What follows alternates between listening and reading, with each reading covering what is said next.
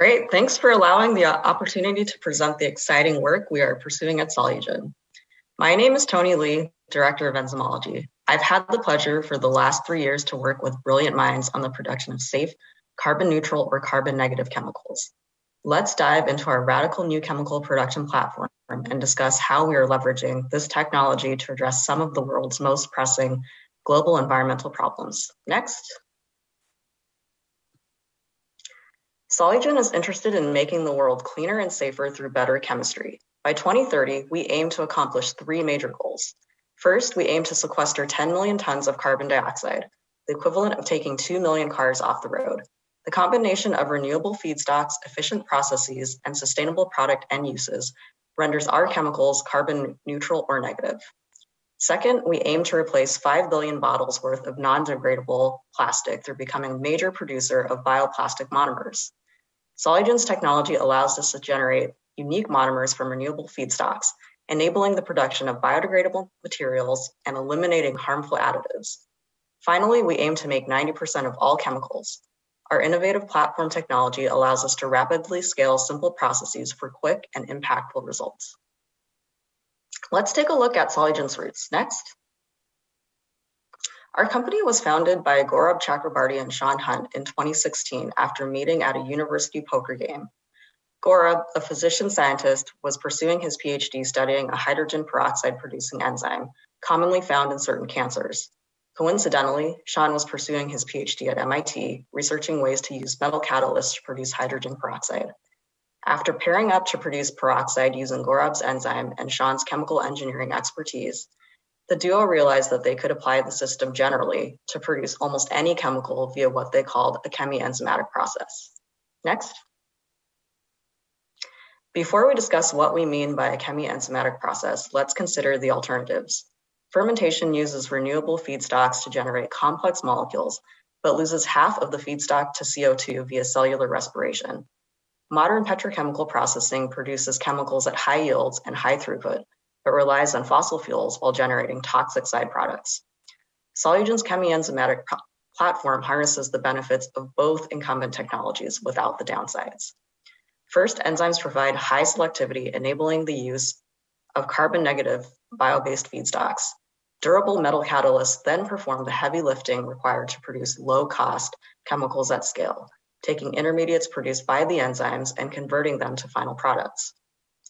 Combining these two platforms with AI-driven process technology results in short pathways to products, resulting in high product yields, elimination of waste streams, safe operations, and low costs of production. Next. The advantages of our chemi-enzymatic process ripple to larger benefits during scale-up. What you're looking at here is the embodiment of Solugen's new platform for producing chemicals, what we call the bioforge. By cascading enzymes with metal catalysts, the bioforge converts feedstock directly into target products with high yield, throughput, and specificity. As a result, the only downstream steps are single evaporator to remove water and a crystallizer to create a solid final product. At 10,000 tons per year scale, our downstream separation contribution costs are under $150 per ton.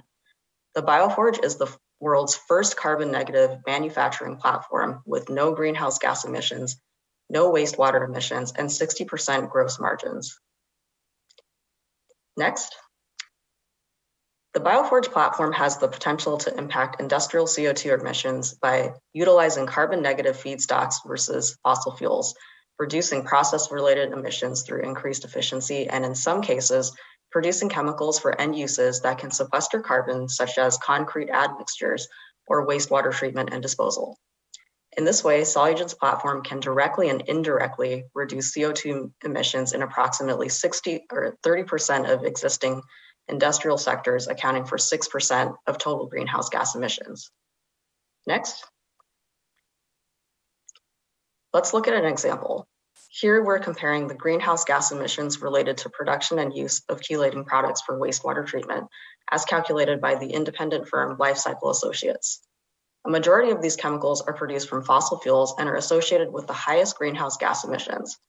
Bio-based alternatives still result in net positive CO2 emissions due to reliance on fermentation to produce feedstocks or product. Solugen's wastewater treatment products, however, are produced from feedstocks generated from non-fermentative processes and utilize enzymes rather than microbes as biocatalysts, resulting in net negative carbon emissions. Next. The ability to rapidly scale a technology is critical to impact. In less than 5 years, Solugen developed and scaled its chemi-enzymatic platform and built its first bioforge based on this first-of-a-kind technology. We can deploy additional bioforges in approximately 18 months. This is much faster and cheaper than any fermentation or petrochemical manufacturing plant can be built. For example, 150,000 ton per year of future bioforge capacity will be online in the time it takes an incumbent to install a 5,000 ton per year fermentation or petrochemical plant. A few of the factors enabling this rapid scaling include heavily integrating process engineering and catalyst R&D teams, taking advantage of modular fabrication and assembly, and incorporating AI process control such that a bioforge can be operated by a team as small as 12 people. Next. Solugen's products address a wide range of unmet needs in diverse industries while providing a plethora of environmental benefits. For example, our clean water products control corrosion without phosphates, reducing the occurrence of harmful algal blooms. Our agricultural products enable high absorption of nutrients, are non-toxic, and fully biodegradable. Next. Solugen is able to quickly develop new products by working directly with customers. Here's one example of our co-creation process. In March 2020, a team was implemented to examine industrial water treatment. After pitching a data package demonstrating efficacy to existing and potential customers for feedback, a first purchase order was obtained in November 2020, only 8 months post-ideation. This effort resulted in numerous offtake agreements for our first bioforge in 2021. Next. And we're just getting started. With their first 10 KTA manufacturing plant operational in Houston, Texas, we now have 5 additional bioforges currently in the planning stages to address our 2030 goals. Thank you for listening, and please look out for more updates from us as we continue to grow. Thank you so much. That is Dr. Toni Lee there telling us about Solugen, and they're positioning themselves now as the first carbon-negative molecule factory that can really scale to meet the world's needs. So she walked us through a couple of their innovations there with renewable feedstocks and high-performance bioplastics. So a lot more to come, and we appreciate her time. We also have 2 other folks who have come in. In fact, they've flown in from the United States this time. And we're switching gears here, and now we're going to talk about completely changing and transforming the way metal is made. That's what this company is about, really about decarbonizing steel production. So you'll be meeting a gentleman named Tadeu Carneiro, who is the chairman and CEO of Boston Metal. But before he tells you in person what their solutions are, we'd love to show you a quick video to introduce this incredible innovation coming from Boston Metal. Global steel production has almost tripled in the past 50 years, with 2 billion tons produced in 2021. As the premier structural material in everything around us, demand for steel will only continue to grow. While steel is the foundation of our society, it's also one of the greatest threats to the future of the planet, contributing 10% of global carbon emissions. For thousands of years, humans have burned fossil fuels to produce molten steel. With the growing imperative to halt climate change, steel producers are under increasing pressure from investors and customers to decarbonize what is traditionally a very expensive and complex multi-step process. The steel industry needs a direct, scalable solution to reach net zero on the timeline society is demanding, while keeping costs down and creating value throughout the supply chain. For the hard-to-abate steel industry, Boston Metal is commercializing a disruptive technology that can reach the economies of scale required by the exploding demand for green steel.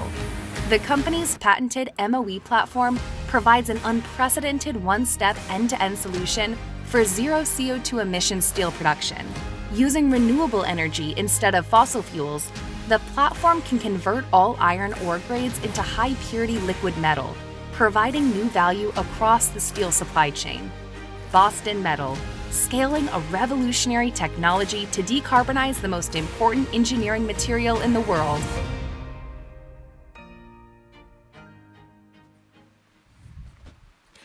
Good day, everyone. And I want to start by thanking Temathic for letting us come and present Boston Metal for this opportunity to show what we are doing. And also start by saying that with five minutes, you can't be too humble. So, you know, I'm sorry for that. But so I came here to show you that I have the pleasure to work in what it is the best time since they invented sliced bread. So we are decarbonizing steel manufacturing by using electricity. And this is very important because it's a very big piece of the puzzle. It's almost 10% of all the CO2 emitted in the globe today. So steel is arguably the most important engineering material and will continue to be. 2 billion tons of steel manufactured every year. And the thing is, it's since the Iron Age, which you remember, it's 1200 BC, you manufacture steel by mixing iron ore with coal and emitting lots of CO2.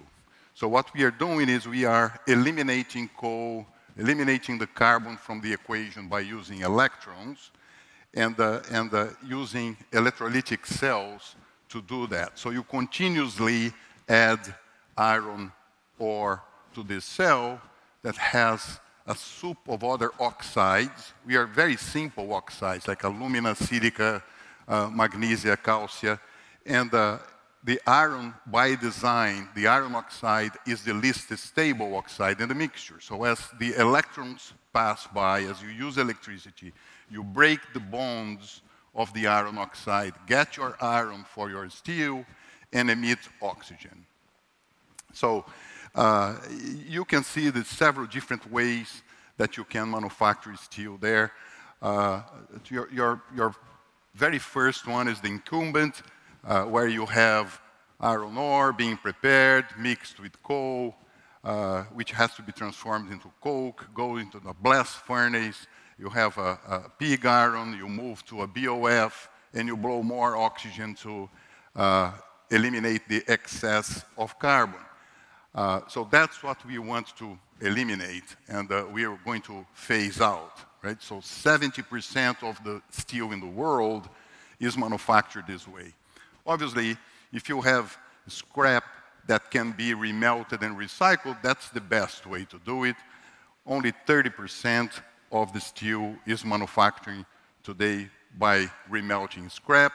You don't have 2 billion tons of scrap to remelt every year. So you heard a lot about hydrogen green steel. It is possible. It will exist. It does, in a sense, in small scale, because it uses a very established, well-established technology for 50 years, which is direct reduction. Problem there is you need premium iron ore for that technology to work. And then we have the molten oxide electrolysis, which is the technology we are using. So very simple, one step, iron ore added in the cell, electricity passes, and you get your molten steel. So it is the only technology that can scale up to billions of tons. And here you can see why. So the impurities in the iron ore are actually the components of the electrolyte for our process. So when you use an iron ore that is not as rich, there is no problem. What you are doing is you are adding more electrolyte in the cell. So that doesn't do any harm to the way we manufacture steel. With the hydrogen steel, you know, the easiest way, which is using the GR pellets, which are very rich iron ores, it's only 3% of all the seaborne traded iron ore today. Even if you invest a lot into big smelters to use a little bit of more impurities, you will take care of another 20%.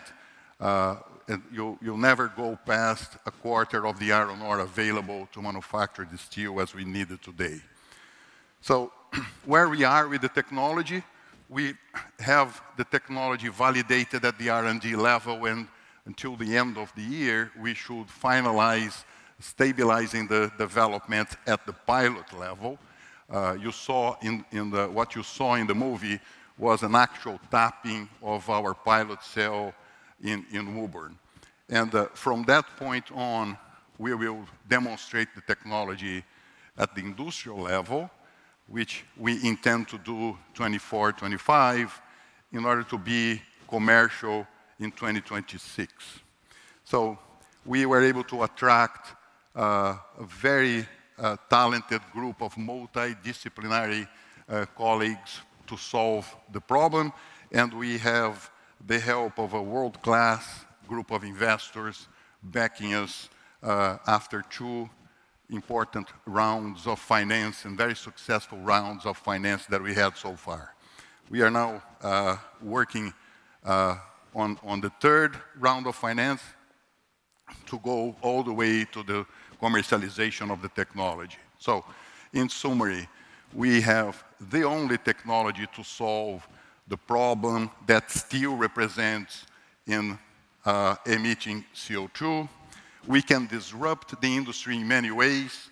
One that I would mention to you is think about the iron ore mines having electricity available. You bring the cells there and you ship a metallic rather than shipping iron ore. So you ship 40% less weight and you ship a higher value-added product. And you also have this technology as a platform technology. We will deploy a parallel business that will extract value from mining waste and slags that represent a bad thing for corporations today. We are able to use our technology to take value from those mining waste, and we are deploying this right now. So we should be profitable even before 2026, when we intend to have the big prize represented by the steel ready in the market.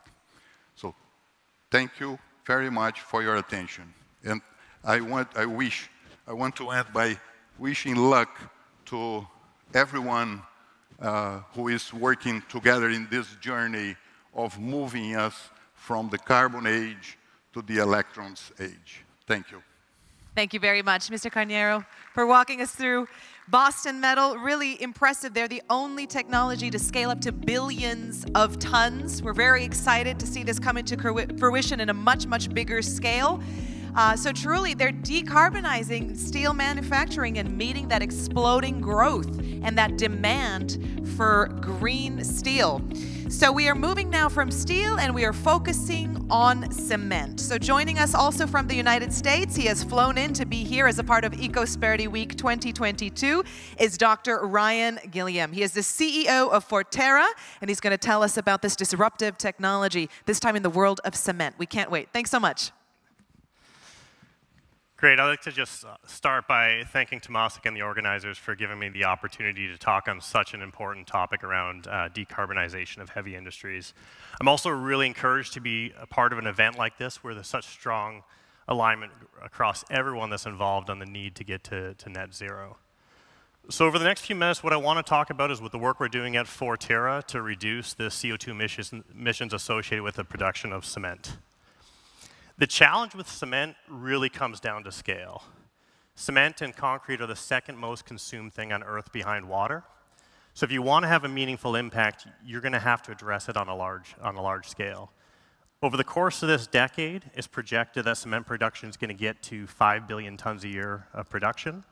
And so if things don't change, whether it be from energy efficiency or fuels or alternative products, that means you're going to get to 4 billion tons of CO2 associated with cement by the end of the decade. And so again, to have a meaningful impact on this beyond kind of a niche application, our thesis is really you need to meet 4 criteria to have a technology that will be broadly used globally. The first is to leverage the existing feedstocks that are already in place. The concept of trying to come up with a new technology or new product that can meet 5 billion tons of demand is going to come at a significant both environmental and economic hurdle if you don't use the feedstocks that are already there. The second is to leverage the $1 trillion worth of capital infrastructure already placed in cement. The concept of trying to compete in a commodity space where you're competing against technology that already has sunk capital will be very difficult. The third is to create a technology or to create a product that already fits within the existing regulations. Now, we are optimistic that regulations will change over time, but the challenge is cement and concrete are used in life-bearing applications, whether it be buildings or bridges, and so there's a need for that material to be both safe and reliable, so it's going to take time for those regulations to change. And the fourth is for the technology to compete economically without a premium for green and without a CO2 price. Now, premium for green and a price on CO2 are going to be very important to help for early adoption. It's the same way you've seen with solar or wind or electric vehicles. But again, if you want to have a meaningful impact on a 5 billion ton a year market, you're going to have to be able to compete on economics to be rolled out broadly. So Fortera, how are we doing that? So if you look at how traditional cement is made, you take limestone, one of the Earth's most abundant minerals, you quarry that, crush that, put it into a kiln at really high temperature, and the challenge is then 44% of that mineral by weight is released as CO2. Well, the opposite actually happens in nature. As opposed to taking that mineral and releasing CO2, in nature, if you look at how coral reefs are formed, they're actually taking the CO2 that's in the ocean and they're making a reactive form of that exact same mineral to create that cement that builds the coral reefs, or it's the same way how a lot of shells are formed in nature. And so what we figured out at Fortera was how do we take something that only happens in nature on the fraction of a second, but now do it in a way that we can industrially scale it up and create this reactive mineral that'll stay shelf stable, so you can put it into a cement bag or you can put it into your silo, and it's not going to react until you add water and want it to react afterwards. So effectively what we're doing is we're going from mined limestone, which is the traditional feedstock in cement, 80% of the feedstock to the kiln is cement, and we're making a reactive form of that same limestone. From an overall process perspective, the reason why this works both on CO2 and economics really comes down to that 44% of that weight of CO2 that you typically lose. So if you look at the limestone going into the kiln, after you heat that up, you lose CO2 in traditional cement production. That accounts for about 50% of the CO2 emissions in cement. The other 50% come from the heat or the energy going in to heat up that kiln. In our process, we're doing that same front end, leveraging those same feedstocks, leveraging that same infrastructure, but then we're recapturing that CO2 with that lime to now form our reactive form of mineral. And so because we gained back that 44% of that weight that was lost as CO2, it means we're much more efficiently using the feedstocks, we're much more efficiently using the energy in the kiln per ton of product produced, and that also what drives the economics, that extra 44% weight of CO2 that we absorb and create our product ends up making more product in the end, which drives the economic savings. So we've been putting our product out into real-world applications for almost a decade now. It is a slow process getting adoption within the space. When I said about fitting with the existing regulations, it really is a phased approach that we're looking at. So I know these samples are very small to see out there. It would have been a very heavy carry-on bag if I brought bigger cement samples. But what we're starting is 15% replacement of cement. It fits within the regulations that already exist. We're synergistic with trends that are happening in the cement space to go to higher clinker reduction, 50% or higher. And this is using calcined clays. But the benefit of what we're doing is we can go all the way to 100% Fortera cement. And so this means that we can go all the way to replacing cement altogether. And I think that there's use applications that'll be interesting early on for doing that. So from a CO2 perspective, I've already talked about where we get the savings by capturing that CO2 back in and being more efficient on the energy use in the kiln. The other side of it is that as we go to electrification of industry, the benefit of what we're doing is it's lower temperatures in the kiln than traditional cement, so we can integrate with electric kilns and go all the way to a zero CO2 emission cement.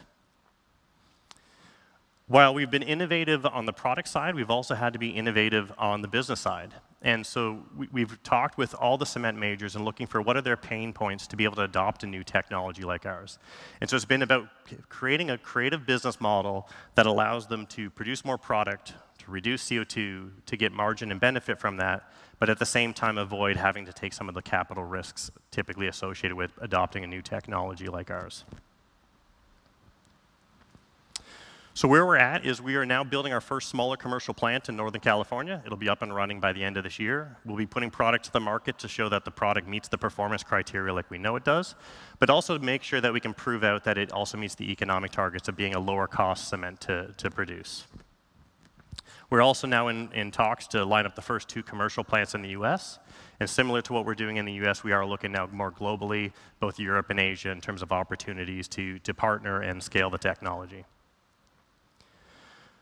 So just as a high-level summary in terms of what we're doing, what I would like to just end with is saying I am optimistic by what I'm seeing in the cement space. I think between investors interested in new technologies in the space, the cement majors being willing to look at opportunities to get to net zero, policies that are being put in place specifically to address CO2 in cement, and just the number of interesting startup companies and academic pursuits that are happening right now to reduce CO2. So it is a large space, and I think it's going to take a number of great solutions to reduce CO2 to net zero. But again, I'm optimistic that we'll get there. Thank you.